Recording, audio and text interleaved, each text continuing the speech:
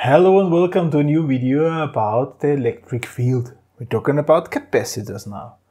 Last time we had a look what is happening if we put capacitors in a series connection, so one after the other in a row. Today we want to have a look what is happening that when we put a capacitor in parallel connection, so next to each other, always connecting the same two points, the same two junctions to each other, and we want to replace this I've already drawn here the situation what we want to look. So we are looking at three capacitors, and we will again extrapolate, so extend our thoughts to more than 3 to n capacitors, and we want to replace this with one replacement, imaginary replacement capacitor, which cannot be distinguished from outside, so from outside this capacitor. So this situation has to go to this situation. Yeah, let's have a look. Yeah, here we have one current, and this one current is dividing each other. It's divided into different currents. Yeah? And we had a rule dealing with this quite some time ago from a certain Mr. Gustav Kirchhoff, and this Gustav Kirchhoff said, this is the junction rule, whatever is going inside a junction, a node, must come out somewhere. So if we have here this junction 1, let's see what this means. What is going inside is I, then that's it, there's nothing going more inside, and this equals I1 plus I2 plus I3. And now the explanation, if there would be more than 3, then we would have plus IN.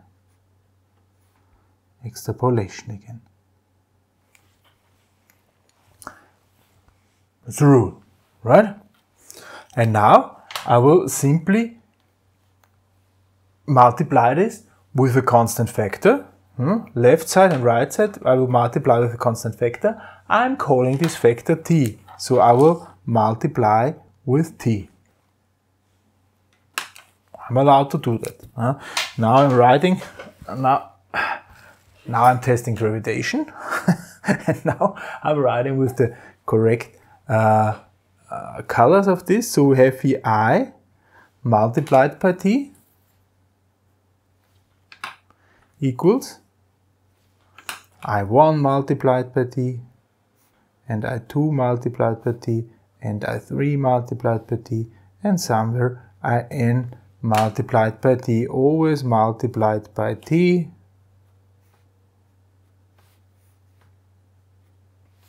And of course, it's still the sum.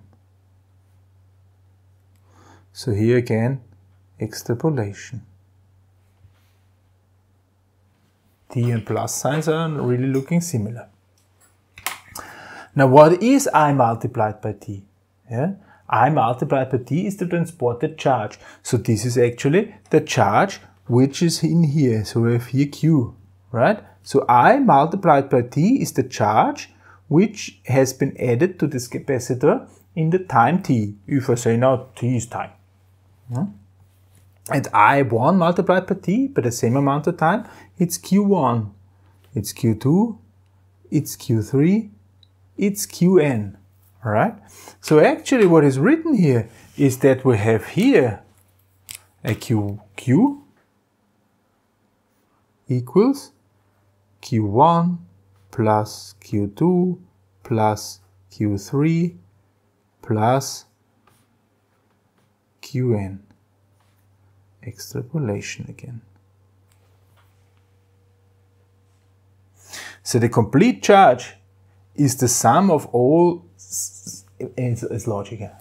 If here transporting an amount of charge, then this charge is divided into subcharges, and those subcharges in total, in sum, must be the total transported charge. I mean, it should not be much of a surprise.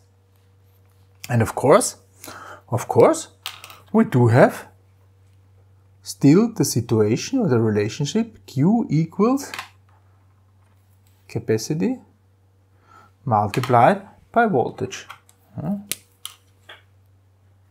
And now this is true C1 multiplied by U1, C2 multiplied by U2, C3 multiplied by U3, and C multiplied by U. Now let's think about what this is. U is a potential difference, and we already had this when we made a parallel circuit for resistors. U is a potential difference. Here, this whole thing here has one potential, and this whole thing here is the second potential. And here this is the same potential than this one, and this is the same potential than this one, because in between we have the same difference in potential. This means if the difference between here and here is that big, U0, then the difference between here and here is also U0. The difference between here and here and here is also U0. Here and here, here and here, here and here, everything is U0. So this means U equals U1 equals U2 equals U3 equals whatever equals UN equals U0. This is again the extrapolation here, not drawn. So everything is U0. And now I put this in. Instead of Q, I'm writing C multiplied by U0 equals C1 multiplied by U0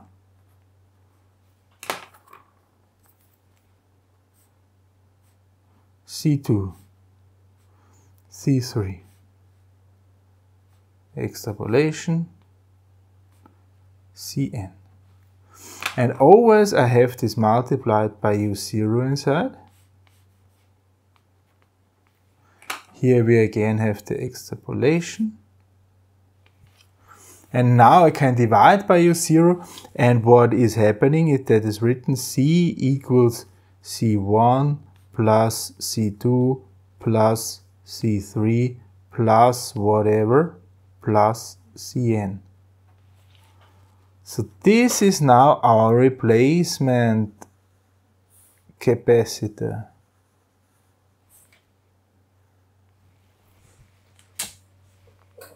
Alright? This is our replacement capacitor. Our replacement capacitor is the sum of all the capacitance of our replacement capacitor is the sum of all separated capacitances. So now the capacitance is getting more. It's working exactly vice versa to resistance. Resistance would here be less. Is there also a possibility? Last time I showed you with these two distances of the two capacitors in series.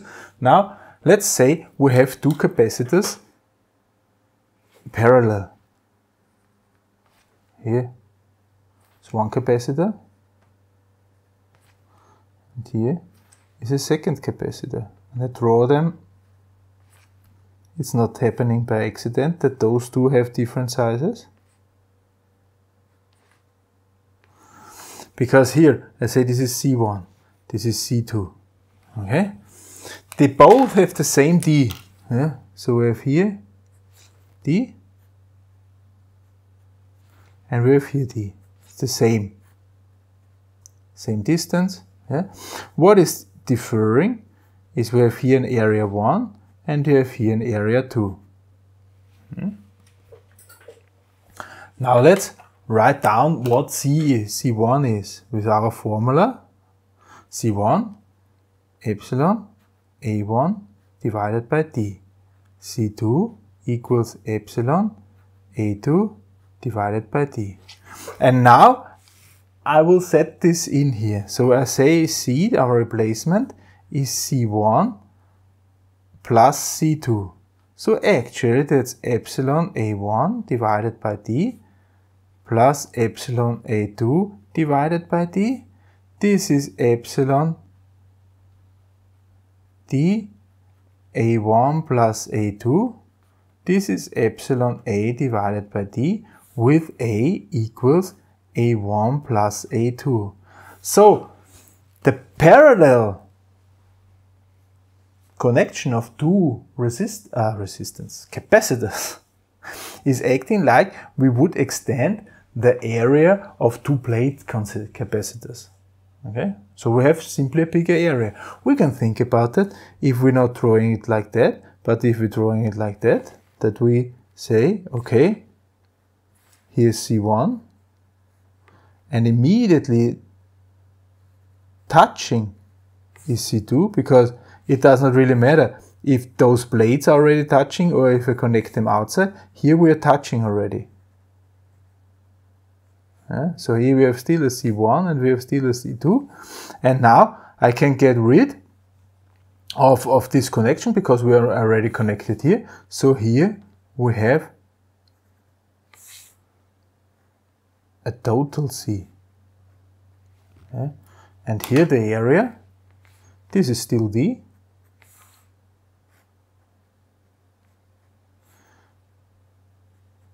And the area A equals A1 plus A2.